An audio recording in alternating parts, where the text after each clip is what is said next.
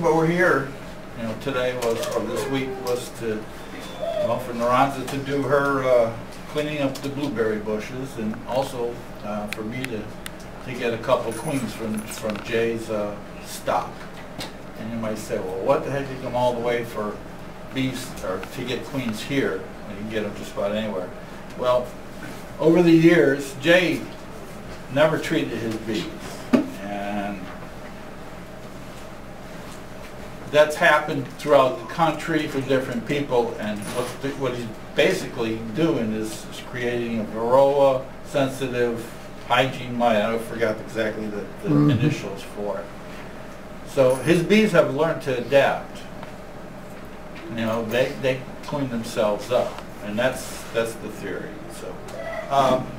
So what I'm going to do is I'm going to get 2 queens, take them back home, and then I'm going to graft. I'm going to put those bees in my hive, let her lay eggs, or let them lay eggs, and then I'm going to graft the larvae from those and make my own queens from his stock. The only bad part about it is I don't have his drone, so I get half the genetics, so to speak. But it's still better than. I treat my bees now with Apiguard, and I've had real good success with that. So I'm not losing bees because of the mites, but I want my bees to have that little extra incentive, or not incentive, but insurance that they can take care of those varroa mites regardless. So this is basically the life cycle of the queen. All eggs, all bees start out the same way, except for the drones, of course.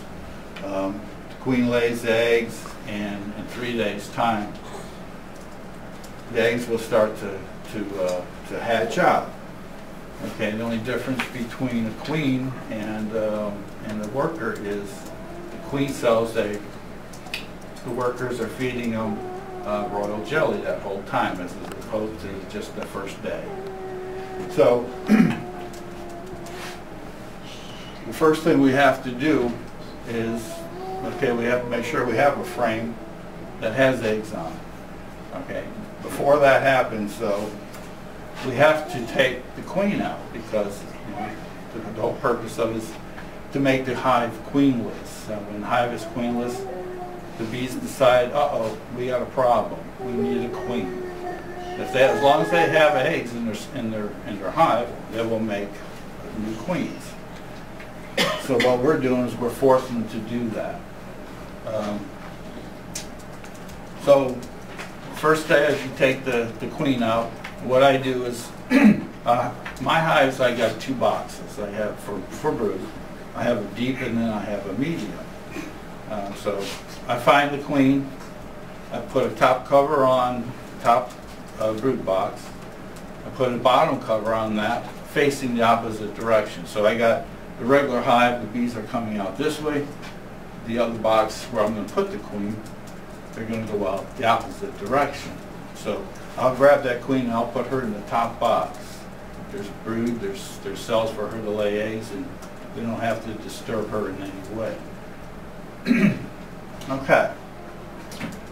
We got the hive queenless. Okay, now the next day, the bees are saying, okay, we don't have a queen, we have to do something. Okay, so that's where I come in. I'll pull a frame, and I don't have my tool. We mislaid it. It's called the grafting tool. And what you do is you take this little tool, and you got to find day-old larvae. What kind of, you use the Chinese bamboo one? Yeah, because it's got that little plastic deal on it. Yeah, and that, it's an experience to. Now I've seen and heard of these, the big companies where they sell thousands of bees, and they just go back and forth, and I'm over there and just gently pick it out, put it in the queen cup. So these are queen cups that you can buy. I bought these at Man and Lake. I'll pass this around. As you can see, these are from last year. The ones that have wax on them are the ones that they that I've harvested in queens. They don't all take. Last year I had 50%, which, yeah. This goes what way? Okay. It goes up this way or this way? It's just like inside the beehive, because you're simulating it. So you put a bunch of these strips in here, and they hang down. So the queen's going to draw that. When they find out that there's larvae in there, they're going to say, okay, well that's a good place to start, and it's the right orientation, I guess, is the big thing, because normally the cells are out this way, and the queen cell, they're out at an angle. So they're thinking, okay, that's where the queen cell's going to be developed. They put a little baby inside those. And you can see the wax where they started on some of them, but they, for some reason or another, they didn't appreciate the way I did it. Maybe I mushed the larvae, I don't know. But they're so tiny, you can actually, the egg is small, of course, but the larva is even smaller. So what you're basically doing is scooping up the royal jelly and seeing that little tiny speck in there. You gotta have good eyesight. But without the royal jelly, there won't be any thing to stick it and keep it in there. Right. The royal jelly will, it'll adhere to that. You have to make sure it stays moist. And after those are filled out, you stick it back in. You stick it into the hive that's queenless.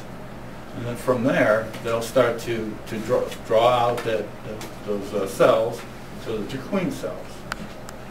I don't know if everybody's familiar with what a queen cell looks like.